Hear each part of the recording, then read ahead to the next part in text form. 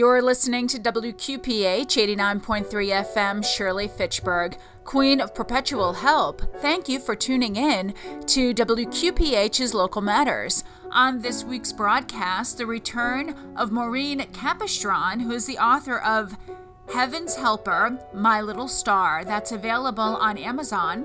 And she will be answering more questions, telling a few stories about writing the book, and she will also talk about her healing services that she offers from time to time. A special thanks to Angela Tomlinson, who made this broadcast happen. To learn more about WSFI, visit WSFICatholicRadio.org. Now the conclusion of this series.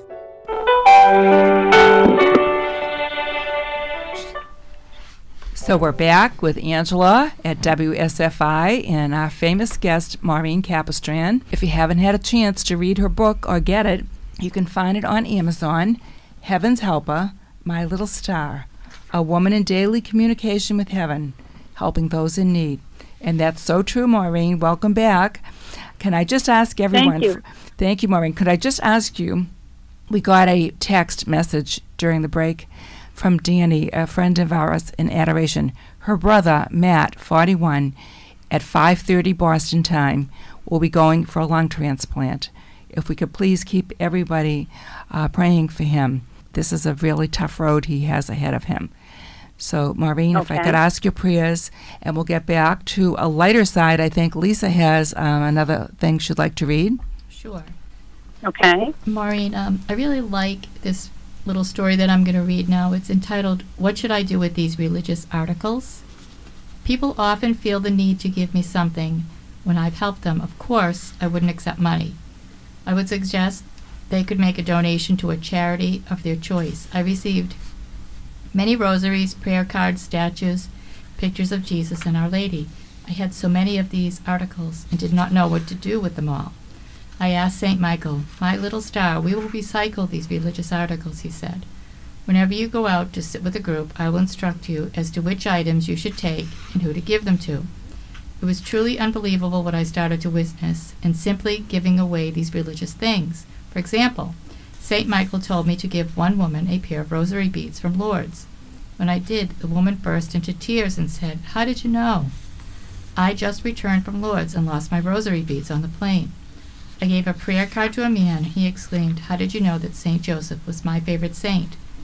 St. Michael chose the perfect articles for the people I would be sitting with that day. The pace picked up, and I found myself inundated. I was sitting with more and more people. Any comment, Maureen?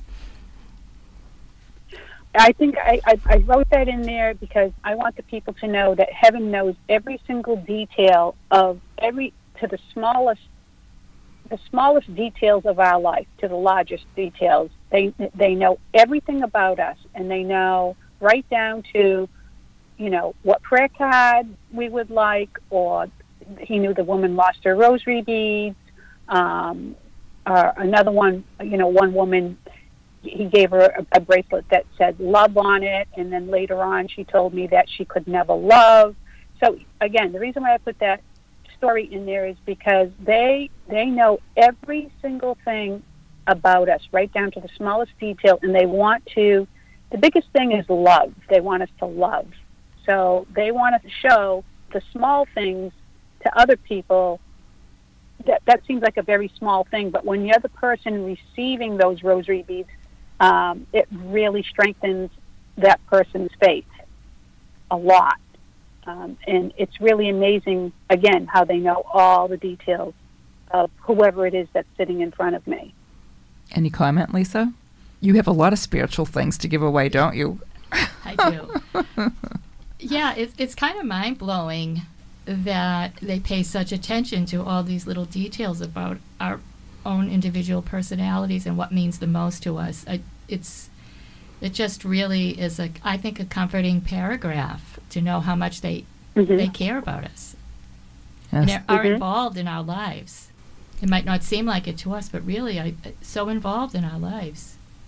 It's very powerful. Involved, and again, to the smallest details of he would pick out a Christmas present for a child with cancer, and it would have to be a blue wristwatch.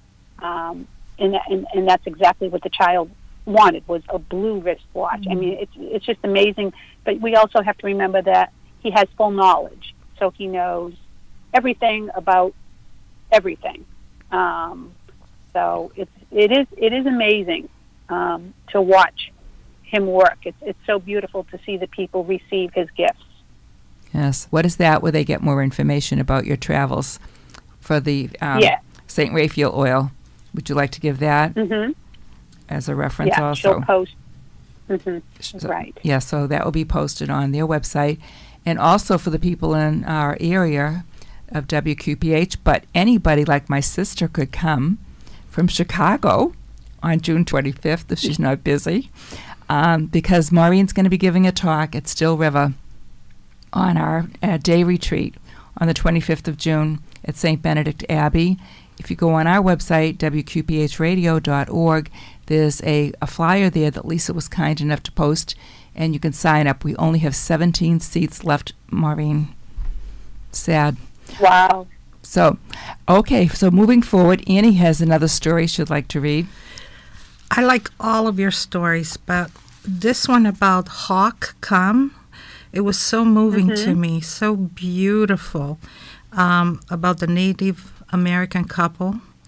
A Native American couple we work with lost their young son to cancer. After the funeral, we went to the cemetery. It was a terrible day with torrential rains.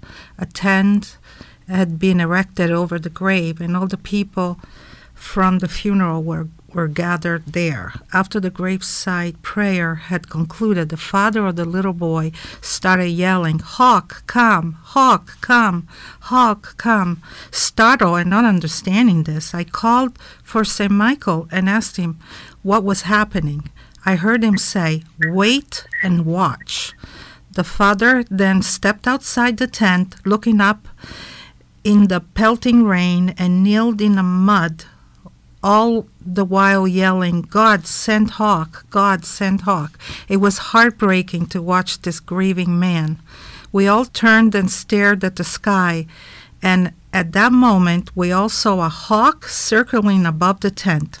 As soon as the first hawk appeared, two more joined in and circled above. The father stood up and continued staring at them. As quickly as they had appeared, they disappeared. The father then bowed his head, knelt down, and seemed at peace.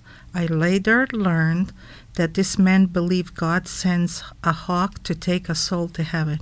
We have such a kind, loving, merciful God. He sends the hawks to comfort this family in their grief.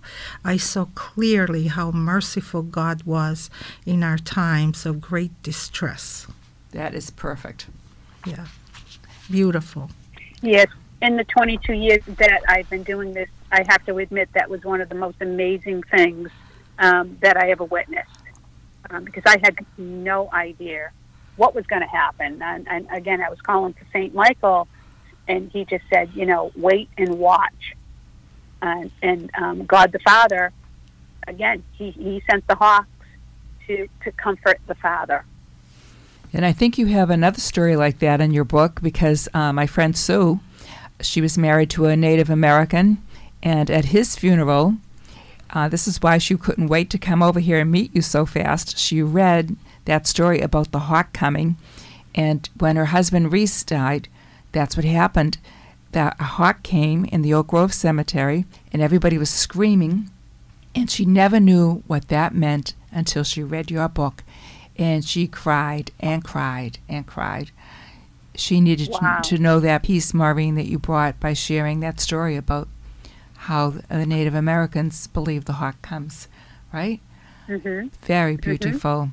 Anybody else have a comment on this? Maureen, you want to go on with that? Go ahead. A lot of people have different beliefs. A lot of people, in this particular case, his belief in God was so strong that he believes that the hawk comes and takes his son's soul to heaven. Now, if you were to tell, a Christian that, they would say, no, that's not so. And it may not be so. And who are we to say whether it's so or not so? But at the end of the day, because this man's belief was so strong in God answered him, and he sent the hawks. Right. Angela, any thoughts? It's just amazing what he can do. I mean, God, he can do anything. I've seen so many miracles over the years. Nothing surprises me anymore. Right. Angela, do you have a comment on that? No, I was looking at a different story. Okay, can you share that? Yeah, it was so interesting to me. Okay. It was the woman who prays on the bus, Maureen. Yes. You can find it. So do you want to talk a little bit about that? Do you remember which one it was? Yes. Okay. Yes. Yeah. So I sat with this woman who had stage 4 bone cancer, and she was crying. And I called to St. Michael to try to give her some comfort because she wanted to go on one last vacation, and her question was, do I have enough time to go on a vacation, or is God going to take me home? And in speaking with heaven throughout the years, they don't foretell, but as an instrument, it's my job to ask. So I sat there and I called to St. Michael, and I heard Jesus. And Jesus said, tell her, when she was a little girl, since she was a little girl, every day on the school bus, she would pray to me and talk to me. And she never missed a day. And tell her I heard all of her prayers. Reiterated that to the woman, and she just came off her chair. She was like, I can't believe this. Nobody knows that. Nobody knows it. So it's really amazing when I sit with somebody.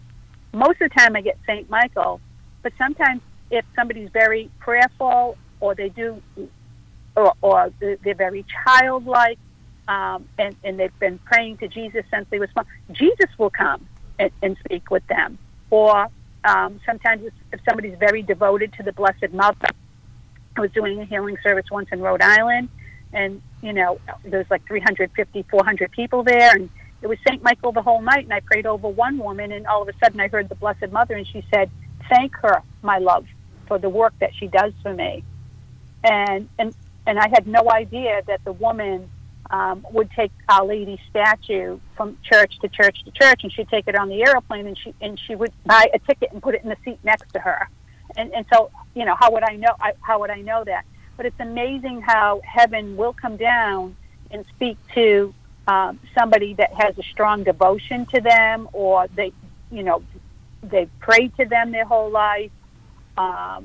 It is just, after 22 years, it's amazing. It is amazing to watch heaven work. I think a lot of times people who are people of faith, probably most of the people listening to this program, when things aren't working out the way they expect them to work out, mm-hmm. they think that all of that is forgotten. What would you say to that? Nothing is forgotten. God knows every good deed that we've done for him. He knows every prayer that we've said. He knows every hair on our head. He knows everything. He has full knowledge. So if their prayer is not being answered, it's because God can see ahead, and it might not be the right path for them. But if they're not getting what they're praying for, it's because God is going to give them something better. Now, sometimes people get frustrated because it takes time, and what they don't realize is Jesus is working through it for them. So sometimes it seems like the door's not opening, it's not opening, and I hear this all the time, why isn't my prayer being answered? And the only thing that I can tell you is what I was taught from heaven, is that only a small percentage of prayers get answered immediately. And so when somebody prays, Jesus will say, not now, maybe down the road, or I have something better for you. So we just have to sit back and trust in Jesus and let him work through it for us. And many a times, like I said, very small percentage of the time, we're going to get what we're praying for. And people say, well, why? Why can't I have my boyfriend back? Well, that's because Jesus can see ahead and we can't. And he might have something better for you. And it's always the whys. Well, why can't I have this, or why can't I have that? And I don't know the answers to that. But one thing I do know is Jesus knows. And so we must put our trust in him and be patient and continue to pray.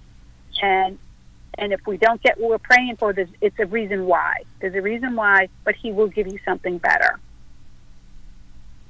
Beautiful. We were all very enthralled with that really detailed thing that we can share with people who ask us those questions, Maureen, you know? You know, people in our Adoration Chapel that say, why? Yes, it's so common. You know, through the years, it is just so common. That's what everybody asks. Well, I've been praying for 5 years. I had one mother say to me, I've been praying for my daughter for 5 years that she goes back with her husband. It's not right. She has to go back with her husband. So heaven immediately had shown me that there was a lot of abuse there. So I said to her, as a mother, would you want your daughter to be abused? And she's like, no. I said, well, heaven is answering your prayer. Oh, what courage that took. Yeah. Wow. Right. Because it's true. I mean, Jesus doesn't want any of us to be abused. So the mother's there praying because she thinks it's wrong that, in the Catholic world, it's wrong to separate from your husband. Well, the woman was being, battered and abused. So the mother's praying to Jesus, have my daughter go back with her husband. That's the Catholic, that's the right thing to do. And St. Michael's telling me, no, because Jesus doesn't want any of his children to be abused in any way.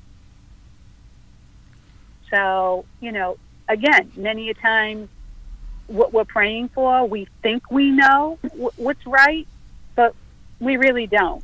But Jesus does know, and we have to trust in that. All right, it's all about the trust.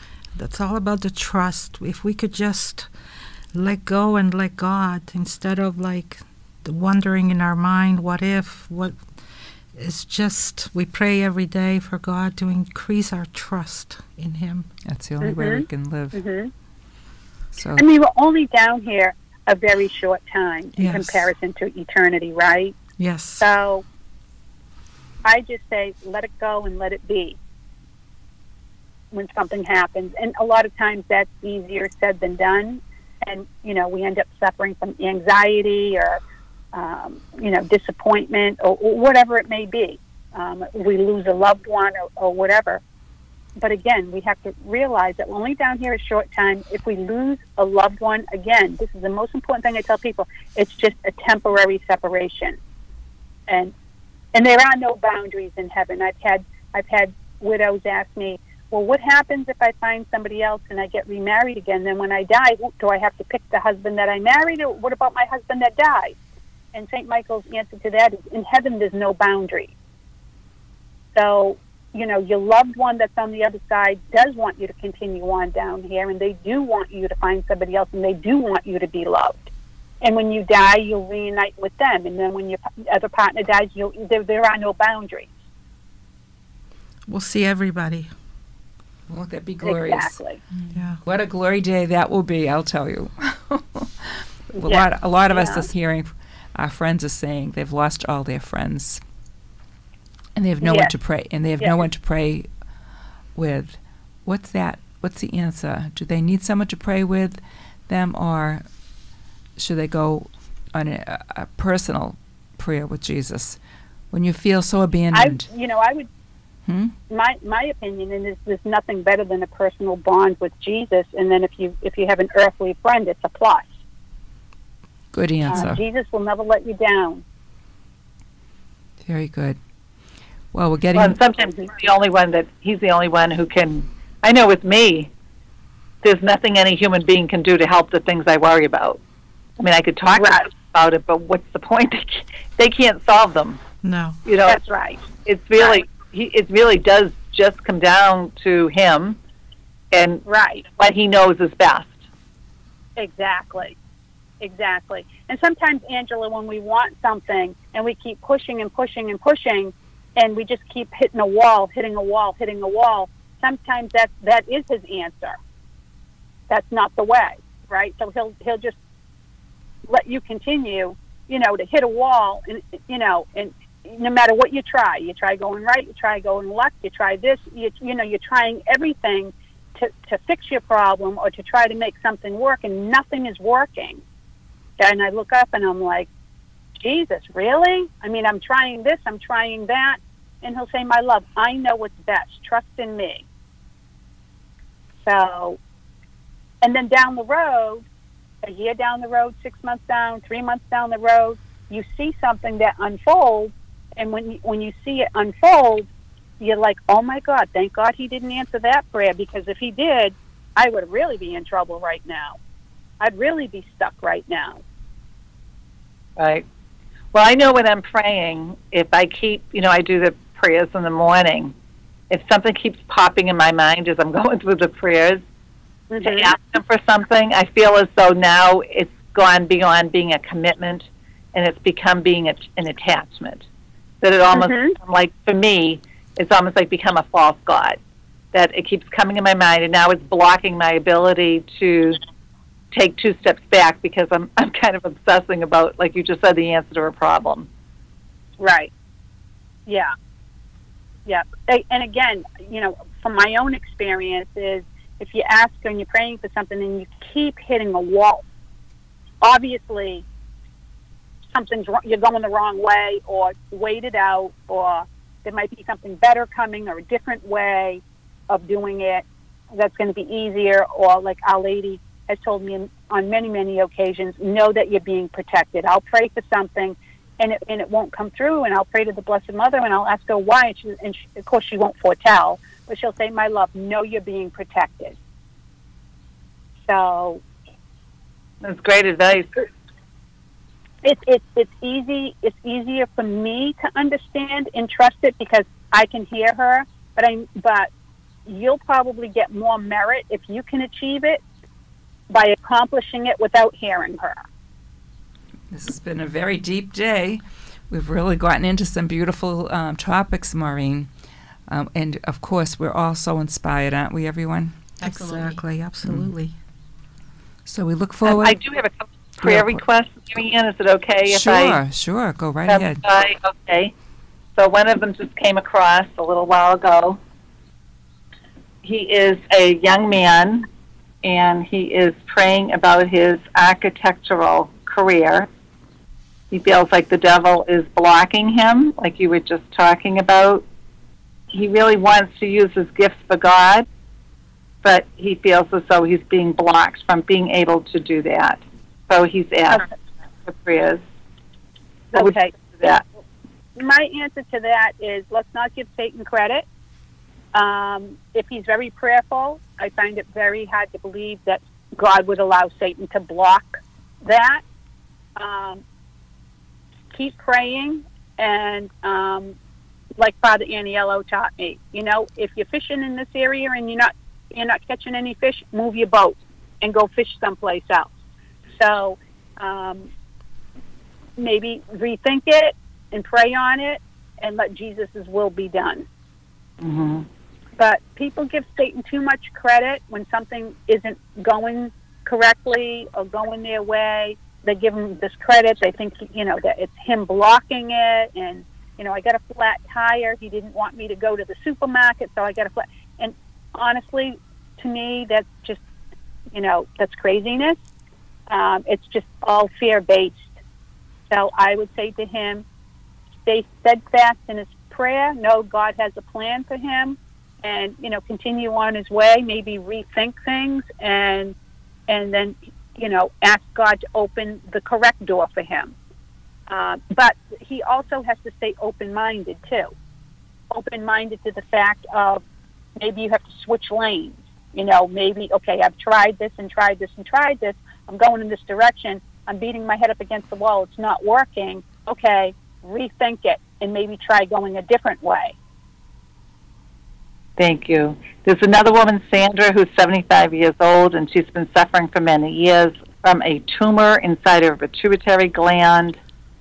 In addition, she has an aortic aneurysm, which is inoperable, and she's very tense and stressed out because she's afraid it could burst any minute, and she's asked for prayers.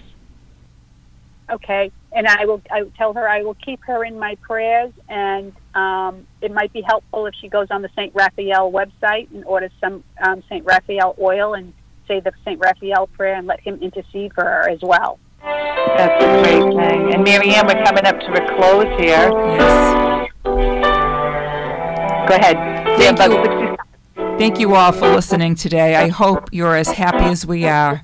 And may God bless you and Maureen Capistran. God bless you. You are such a gift to us.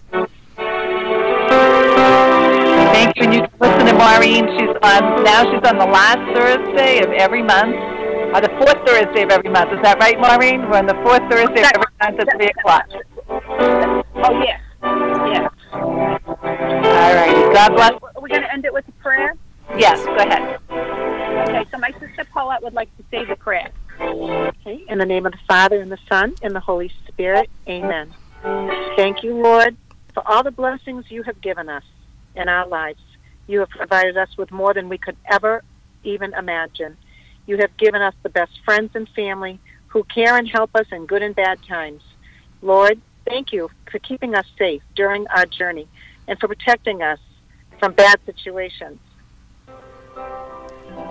You always help us to make the right decisions. So you speak to us in so many ways, directing us sometimes through other people. We are so grateful to you for all the blessings you have given us. Lord, don't let me forget to show my gratitude in my prayers. Thank you, Lord, in the name of Jesus. Amen. Amen. Amen. On the WQPH community calendar. We were blessed to plan a wonderful day retreat at St. Benedict's Abbey on 252 Still River Road, Still River, Mass. Mass, luncheon, and more. Save the date. This time it's going to be June 25th, $55, which includes a cooked lunch. There's going to be a guest speaker of Ron and Linda Curlip from the Traveling Rosaries Apostolate. Also, we're going to have Maureen Capistran, who I've talked about her book, Heaven's Helper, on the show before. There's going to be a Q&A. Again, June 25th. If you are interested, call 781-391-1396 to get tickets, or you can send a text to 617-459-8735. Call 781-391-1396 or text 617-459-8735 to get tickets to that event. Remember, the last one sold out. You should not miss it. Thank you for listening to another edition of WQPH's Local Matters. We hope you enjoyed the broadcast and hope you have a blessed week.